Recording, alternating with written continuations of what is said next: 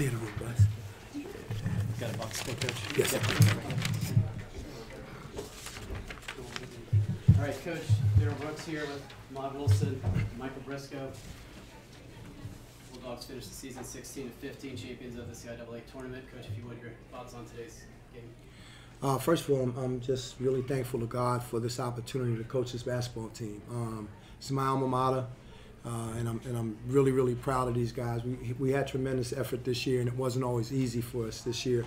As far as today's game, I thought to keep it nice and simple, we got beat by the better team today. They were terrific in their pressure. They were relentless on the glass, and they shot the ball. You know, they were 11 for 32, but that's how they play.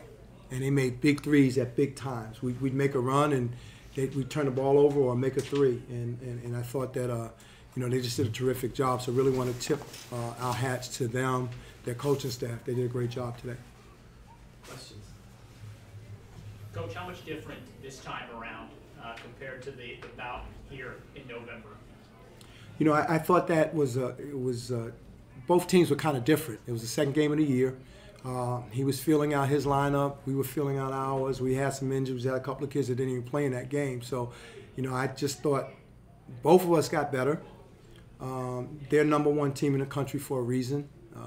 But again, I thought that was the difference. It was an early season game, and we were both kind of figuring each other out and not taking anything away from my basketball team. I thought we played a really good game that day. Coach, you had a nice run to end the season. Talk a little bit about that.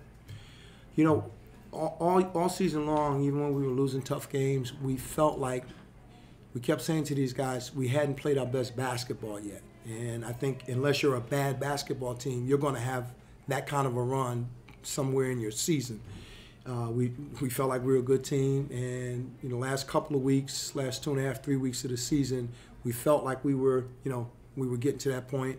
And I think when these guys beat Virginia State at Virginia State, who's one of the best teams to not make this tournament, we really felt like we were in that mode, in that groove.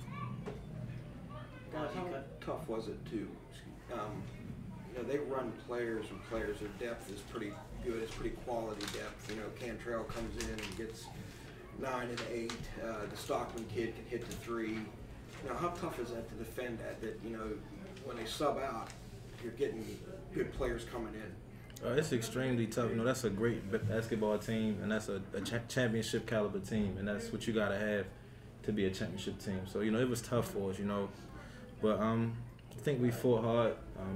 Just a great basketball team, great basketball club. You got 2 runs changed that game. The 15-2 run early in the game when they got control of the game, and then you fight your way back. You get back within 6, 48-42. And then in less than a minute, they score 8 points to go back up 14. And you guys didn't quit, but those 2 things had to be frustrating. Very, very.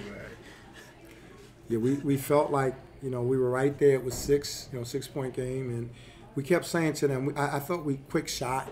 You know, when we ran half-court offense, we had success. And they forced 20 turnovers, but our bad shots, our quick shots were like turnovers. So we might have had 30 turnovers because we took some quick shots, and we kind of got out of the pace that we wanted to play at. And again, credit them. They come at you all the time, and they force you sometimes to kind of play faster than you want to play, and I think that's part of their game plan. Anything else? Guys, thanks so much. Appreciate it. Thank you.